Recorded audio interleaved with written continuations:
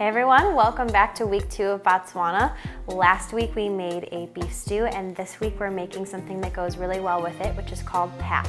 So it is a kind of like a porridge or a polenta or something like that, made with cornmeal and water, and it's a staple in a lot of Batswana meals.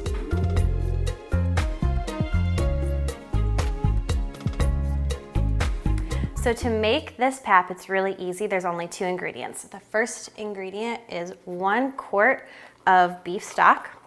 So I'm just gonna pour this into my pan here, and we're gonna bring it to a boil.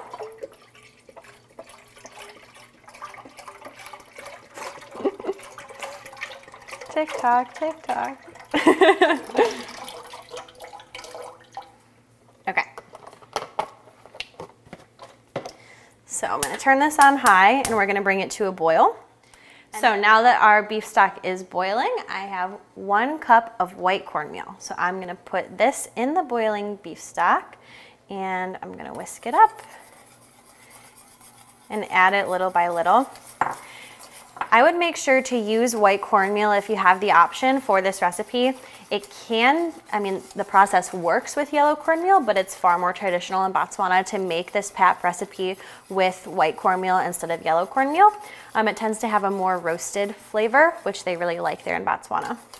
So this pap is kind of similar to a polenta if you're an Italian, or porridge or something like that. It's basically just 2 ingredients mixed together, and as you cook it on the stove, it's gonna start to thicken. So right now it's pretty watery. I'm gonna keep whisking it continually until I make sure that I get these lumps out that the cornmeal has formed, because we're gonna want it to be pretty smooth. And then with the pap, once it's done, you can either eat it with your hands just straight like it is, or you can use it with the beef stew recipe that we made last week, the Szechuan recipe.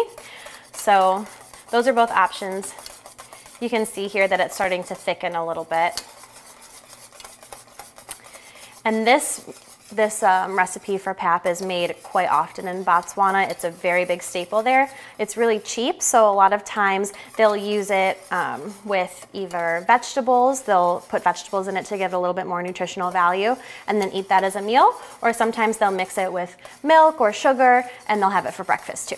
As you're mixing, it might start to get a little bit too thick for your whisk, and then in that case I have my handy dandy backup wooden spoon, and I'll use that to mix instead. But you're gonna wanna keep mixing it for a little bit until it thickens, just because you don't want it to stick to the bottom. But after it gets to be reasonably thick, and I'll show you what that looks like, you can put a lid on it and let it sit for a little bit and then just stir it occasionally. It's gonna take about 15 minutes to get to the consistency that you're gonna want. 38% of Botswana is reserved for national parks, and trophy hunting is illegal there. So Botswana actually has the highest number of wild elephants found in any country in Africa, with over 50,000 wild elephants.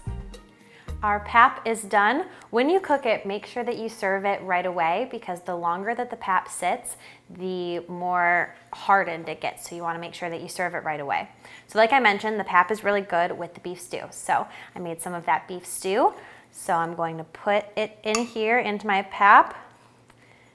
And then again, as I mentioned, it's very traditional to eat it with your hands. So I'm gonna get a little dirty today.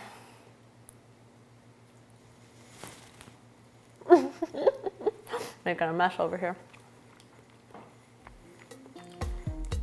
With the beef stew, it actually adds a really good base to the stew and makes it a little bit more hearty. So it's definitely a good thing to try. If you want to try something really traditional, this is the thing to try from Batswana. So thank you for watching this video. I hope that you liked it. And if you want a written recipe or to read a little bit more about Batswana, head on over to my website, www.forandfork.com. I'll see you next week.